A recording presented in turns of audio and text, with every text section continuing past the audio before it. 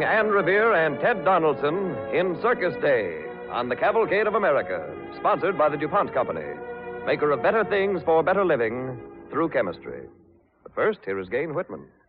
Before we begin our play tonight, here is helpful information about DuPont Zealand Durable Repellent Finish. Zealand is the water repellent that is different because it is durable. Rainwear, sportswear, and children's clothes treated with Zealand do not need reprocessing because, unlike ordinary water repellents, Zealand protection will not come out at the laundry or dry cleaners. Zealand-treated garments will continue to give you rain protection after many washings or cleanings. DuPont Zealand. It's one of the DuPont Company's better things for better living through chemistry.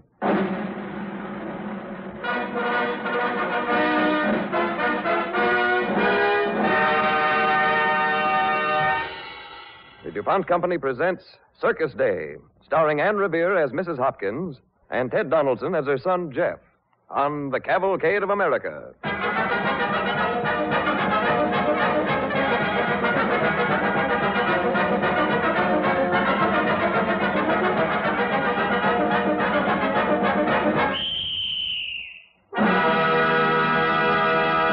Ladies and gentlemen, presenting the greatest act of all time. Thrilling, terrifying, tremendous, feats of daring. The marvelous, maddening, miraculous escape from the very shores of death.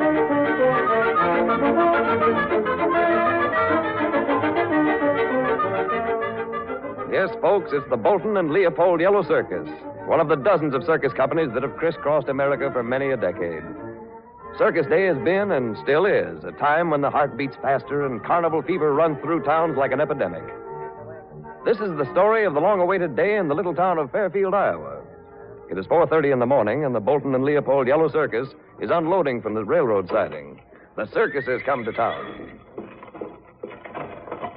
Easy she goes. Let her down easy like. That's the last wagon off. Get a move on, lad. Okay. Take her off the siding there. The cat cages off first and settle them down.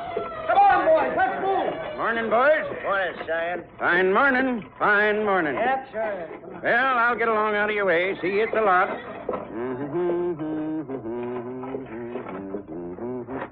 Well, where'd you come from, Injun? Engine? What engine? What are you doing here at this hour, son? Well, I come to see you unload. Oh, mighty early for a shaver to be out of his bed. Yes, sir. Well, see all you wanted to see? Oh, but the elephants, where are they, sir? What's your name, son? Jeff Hopkins. Uh-huh. Mine's Charlie. No, to Cheyenne Charlie. Cheyenne Charlie. Mhm. Oh, cheapers. Holy smoking froglets. You're the Wild West rider. Sure am, Jeff.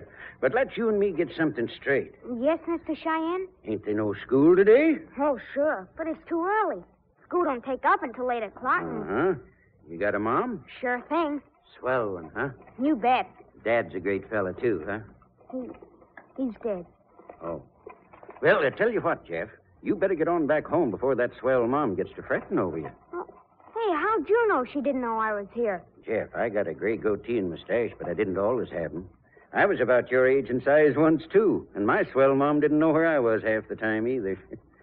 Let's see, town's over 2 miles from here, ain't it? Well, that's right. Maybe a little more. But I don't mind. Uh-huh. Let's see, it's now 4:55. Figuring on the way a kid walks and counting in, picking up stones and sticks, chucking rocks at trees, chasing down a squirrel or two, that 2 miles should take you just about, well, right up to the time your mom gets you out of bed. Gee, Mr. Cheyenne, how'd you know I do all them things? I ain't never growed up, Jeff. I do 'em myself. Oh, well, you're swell. Maybe you'll come see us, huh? Well, now, might be. But right now, I got to think about my laundry. Know anybody that'd turn out about 2 ton of shirts and underwear in a day? Well, my mom. Gee, my mom would do it. She'd do it for you, Mr. Cheyenne. Okay, you write down the address, and I'll be there.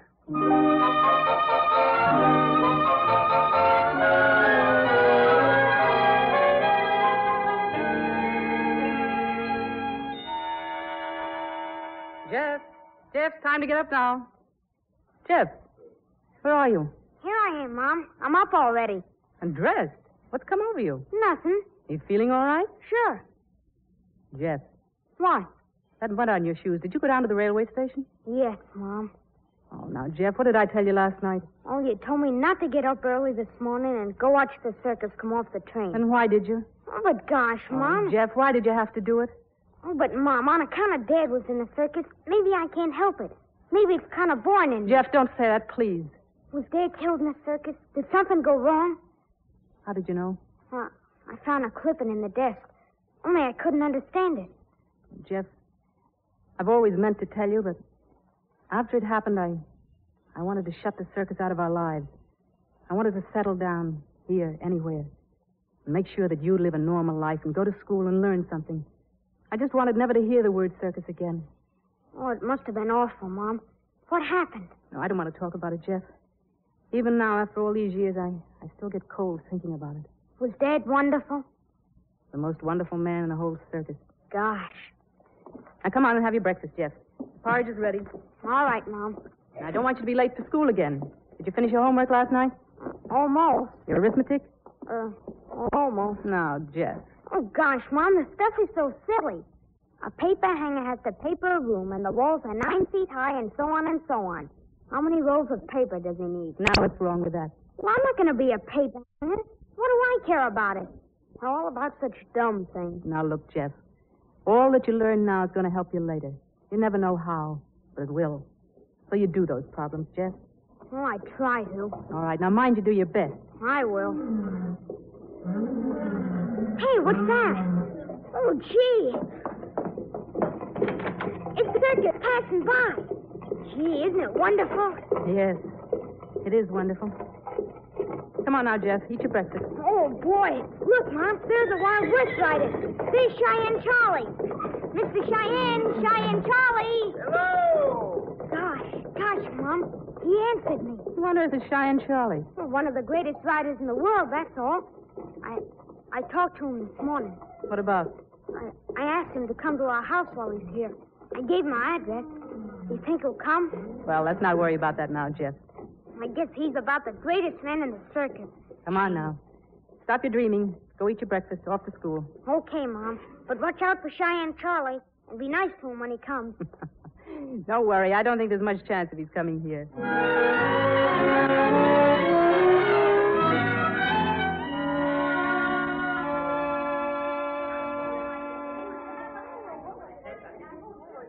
Quiet, please. Quiet. All right.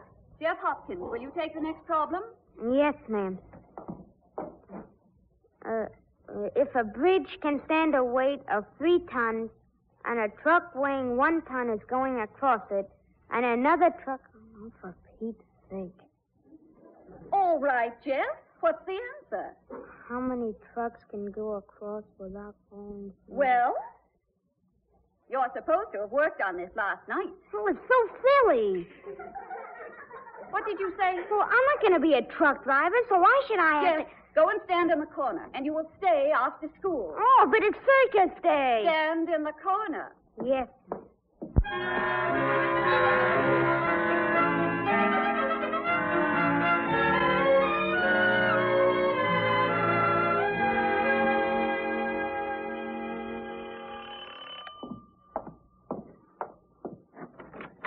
Yes?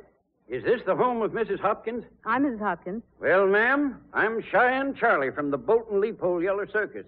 Oh. Your young'un told me this morning that you wash clothes, so I brought my sack of Sunday best. Oh.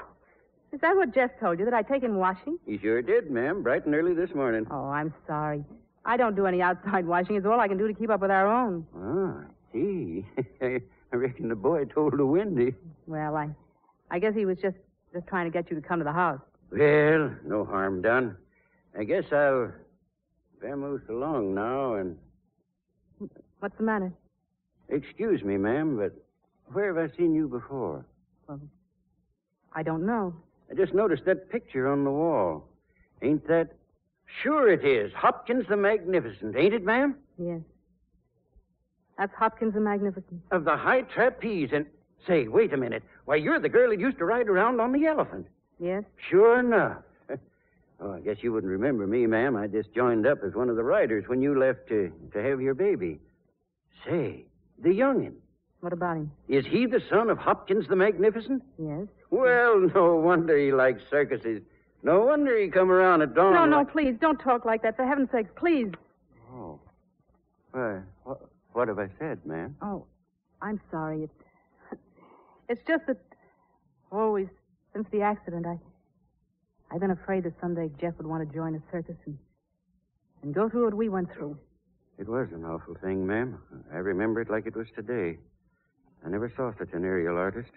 He never slipped. No, ma'am. Even on that day, it wasn't really a slip. One of the ropes snarled. Just that time, the net had to fail.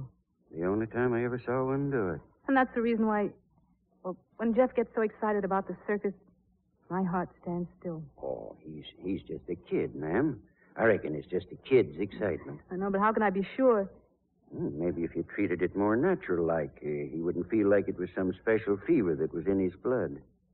Maybe if you took him to the circus yourself, ma'am, just like other kids, I know. Mom. I know, I've told myself that, but I'm scared. Oh, please, if he comes around here again and starts talking dreamy ideas about a circus, don't let him. I want him to go to school and learn something. I know powerful well how you feel, ma'am. Someday he'll grow up and he'll decide for himself what he wants to be, but when that time comes, I want him to have a choice. I want him to have enough education so that he can be what he wants to be. I know what you mean, ma'am. I sure enough do. If he comes to you, will you talk to him? I sure will, ma'am. For the son of Hopkins the Magnificent, there ain't nothing I wouldn't do. Thanks. If you want to leave those clothes with me, maybe I can find time to do them.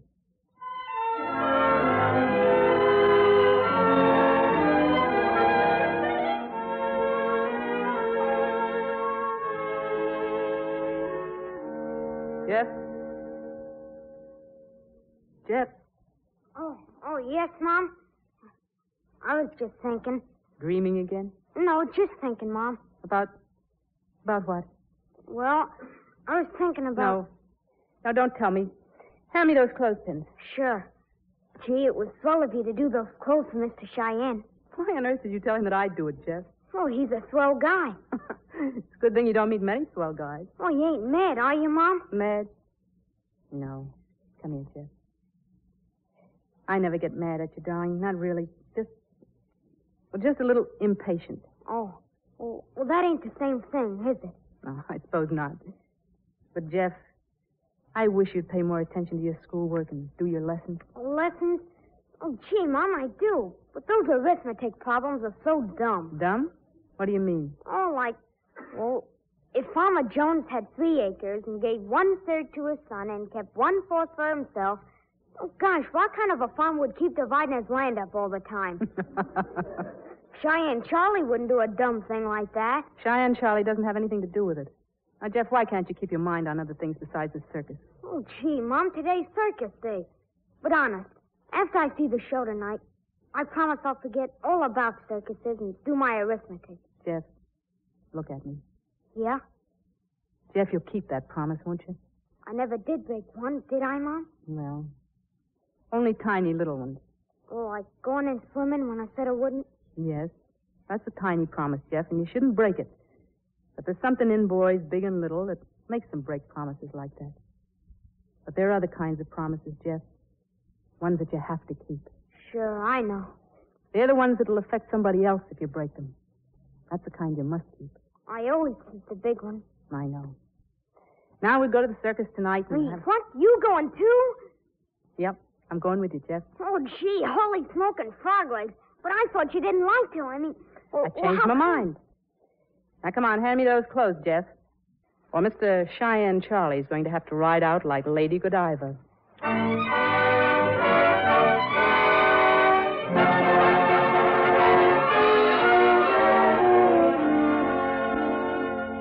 You are listening to Anne Revere as Mrs. Hopkins and Ted Donaldson as Jeff, her son, in Circus Day on the Cavalcade of America, sponsored by the DuPont Company, maker of better things for better living through chemistry.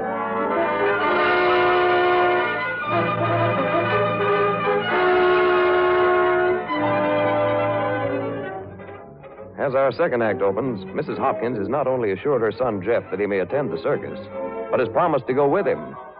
And now, as they are entering the circus grounds, Jeff walks around wide-eyed in breathless awe of the snake charmer, Fat Lady, cotton candy, popcorn, balloons, flags, pennants, and other fascinations of the great Midway.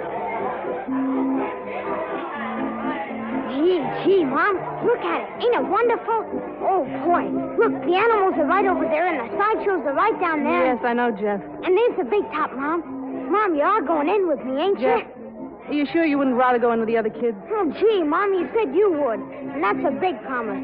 Like one of those you told me nobody should ever break. Sure, Jeff. It's a big promise to you. I'm breaking one I made to myself, though, a long time ago. Oh, come on, here we go. Oh, boy. First, can we look at the animals, huh? All right, Jeff, the animals first.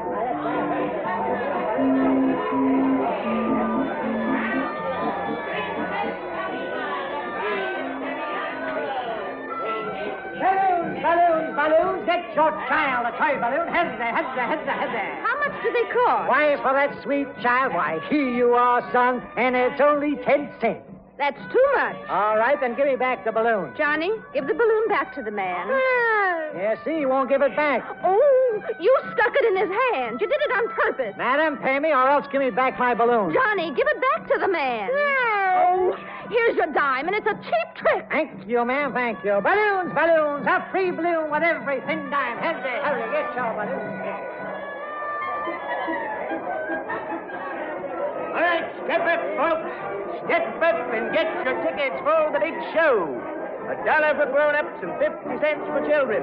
Children in arms are free. I want a ticket for one. Well, how about that boy? You said children in arms free, didn't you? Why, that boy's big enough to carry you inside.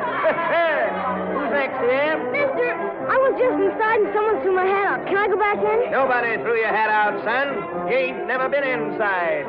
Get your mother to buy you a ticket. How many, lady? 2, please. 1 child. Well, here you are, lady. 2 tickets. Go right in. See the greatest show on earth. Just about to start.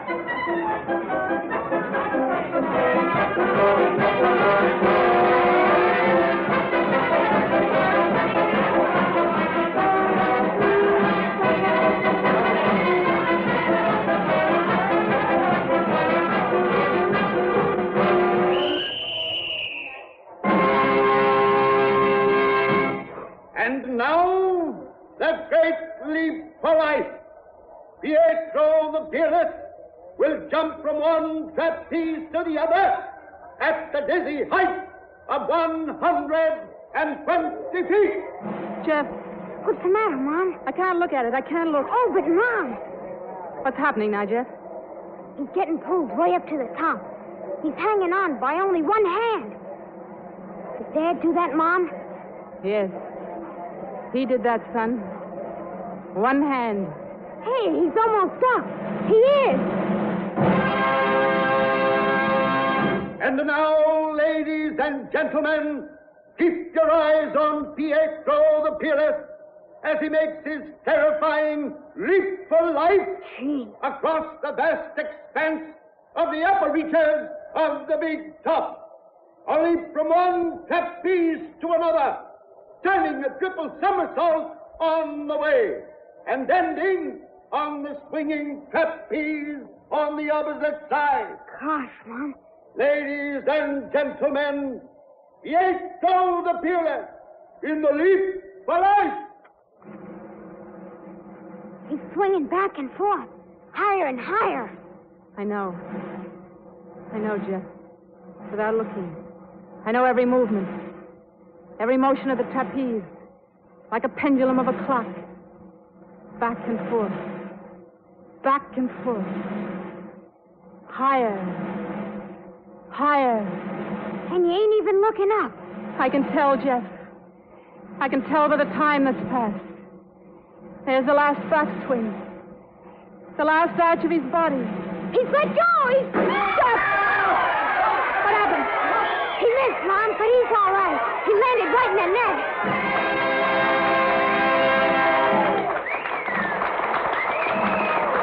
Mom, look! Mom, look, he's gonna try it again. He's getting ready to go up again. Yes, I know, Jeff. I'm looking. What? You're all right, Mom. You sick? No, I'm all right. Well, you better let me take you home. Come on, we'll go right home. No, Jeff.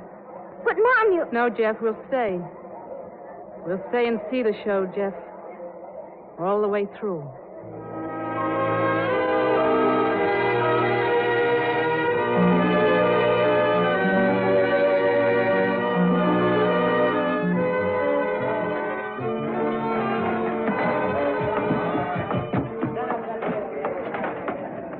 Everything's in order. We're ready to move out. Better get with your wagon, Cheyenne. Yeah, I'll close up this tailgate. Hey, what's this? Ow. Huh? A foot. Come on out, you. I'm coming. Hello, Mr. Cheyenne. Well, what are you doing here, Jeff? Well, I've been thinking about it, Mr. Cheyenne, and, well, I want to get into a circus. Oh. What about your mother and your school? Oh, they're always making me do homework. What kind of homework? Oh, problems. Well, do you think you can be in the circus and be an ignoramus? Oh, I suppose not, but... Jeff, did your mother tell you about your father and how he died? She told me tonight. She said he was one of the most wonderful trapeze men she ever saw. He sure enough was. He died in the same kind of fall Pietro had tonight. Only for your father, the net somehow crumpled up that night. Oh, was it carelessness? No, Jeff. Folks were never careless in circuses. It was just that they didn't know then what we know now. You see, today we got a man in this circus that figures out things. And he says, if a body weighs 150 pounds and falls 120 feet, how strong does a net have to be at just this point to make sure that... You mean like a problem? Sure. Like a problem in arithmetic. Gee, I never thought of that. You see, Jeff, your own father's life might have been saved if we'd had somebody back then that knew how to figure things out. So if you want to grow up and maybe be useful someday to a circus or something else maybe, well, you go and work on them problems. All right. Start rolling. So long, Jeff. Go back to your ma and your schooling and forget the circus for a while. I will. So long, Cheyenne Charlie. So long, boy.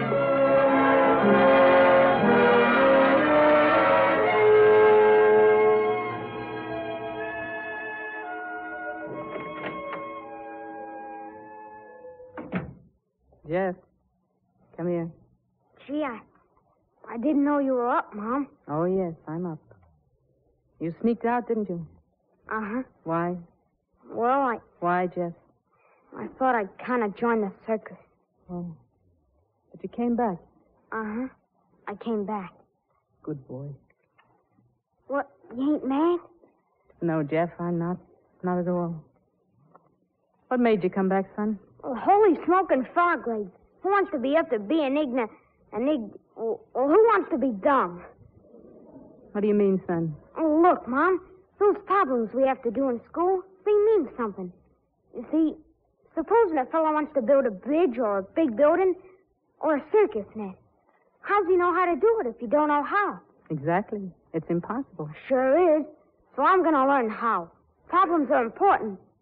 Very important. Yes, they are. Now, you better get ready for bed, Jeff. Uh-huh.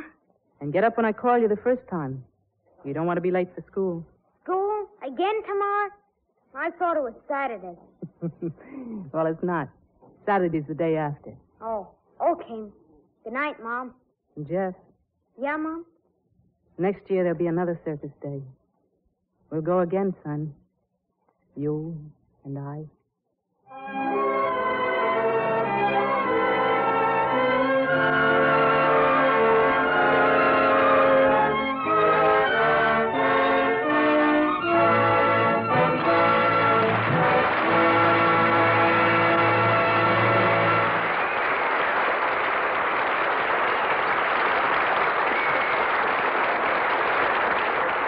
Ann Revere and Ted Donaldson will return to our Cavalcade microphone in a moment. Now, here is Gain Whitman. Two men were fighting, one of them for his life. In the struggle, they crashed into a hanging lamp. It careened wildly back and forth, and the fight went on to its end under flickering light and shadow. As a moviegoer, you may remember the scene in The Picture of Dorian Gray. Technically, it was one of the most unusual ever photographed for the screen. This film recently won the award of the Academy of Motion Picture Arts and Sciences for the best black and white photography of the year. Another picture, The Bells of St. Mary's, won the award for the best sound recording. These awards have something in common. For outstanding photography and sound, both depend in great measure upon the quality of the film used. So at the DuPont Company, we are proud that the picture of Dorian Gray was photographed on DuPont Superior 2 film, and the Bells of St. Mary's was recorded on DuPont 226 fine-grain sound recording film. This is not the first time DuPont film has won recognition in Hollywood. In 1943, the DuPont Company received the Academy Award of Merit for outstanding achievement in the development of fine-grain motion picture films. We've been making film for movies for many years, as well as for the professional and commercial photographer. For the amateur camera fan, the DuPont Company manufactures Defender photo products. After you click the shutter of your camera, developing and printing the picture is, in addition to technical skill, a matter of chemistry. Chemical reactions take place on the film. Other chemical reactions take place later on the sensitized paper. The quality of the image on the film, the contrast of light and dark on the print, the depth and richness of tone all depend in large degree upon chemical know-how, the skill and experience which DuPont chemists have gained in fundamental and applied research in many fields, applied here to photography. DuPont films and Defender photographic film, paper, and chemicals represent two allied examples of the DuPont Company's better things for better living through chemistry.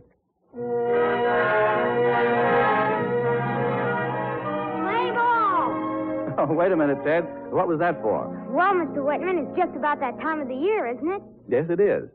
But I was curious for a different reason. Oh, what do you mean, Mr. Whitman? I think, Ted, that Gain is leading up to something about the show for next week. Is everybody around here psychic? No, but baseball's in the air. You're so right, Mr. Revere. And next Monday night, it'll be on the air. Oh, gee, how? Cavalcade is going to do the story of one of baseball's greatest men. The man whose name was known from the big diamonds down to the smallest sandlot. I'll be psychic again, Gain, and make a guess. Okay, go right ahead. John J. McGraw. Gee, John McGraw, the New York Giants? That's it, Ted. And Pat O'Brien is going to star in the role. Say, that's a cavalcade we won't want to miss. Oh, I'll be listening. Buy me a seat in the bleachers. I'll be there, too. You're both in. And while you're still here, we'd like to thank both of you and hand out a pair of orchids for your performances tonight. Thanks a lot. Good night. Good night.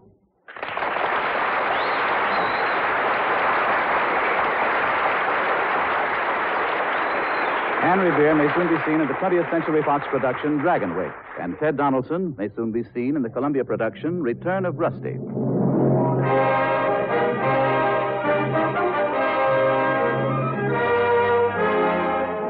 The music for tonight's DuPont Cavalcade was composed and conducted by Robert Armbruster. In our cast tonight were Griff Barnett as Cheyenne Charlie, Francis X. Bushman, Dick Ryan, Tommy Bernard, Rosemary Kelly, Margaret Brayton, Jack Carrington, and Jerry Hausner. Our cavalcade play was written by Sigmund Miller. This is Tom Collins inviting you to listen next week to The Great McGraw starring Pat O'Brien on the Cavalcade of America, brought to you by the DuPont Company of Wilmington, Delaware.